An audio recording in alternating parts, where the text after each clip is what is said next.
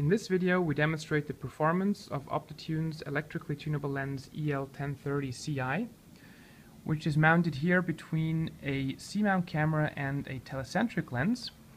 We're using a VS-T lens with the part number VS-TCM2-65.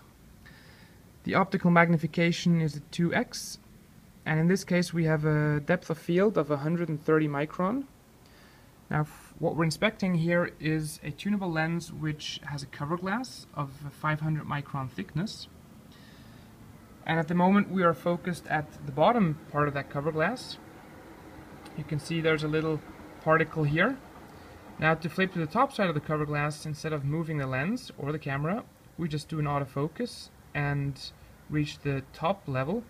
And change in focal length was from roughly -1 to about 5 diopters, which is more or less the useful range of our lenses. And so yeah, we did this 500 micron jump. What we can also now look at is maybe some more detail. We can zoom in. We're using a 5 megapixel sensor. So this is now 1 pixel on the screen equals 1 pixel on the camera. Turn down the light a little bit.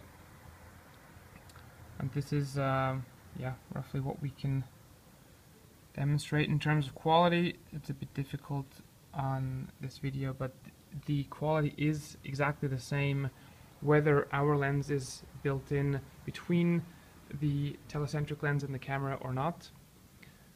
So I think this is a very nice example to show how tunable lenses can be used to change the working distance also in a high-end inspection environment.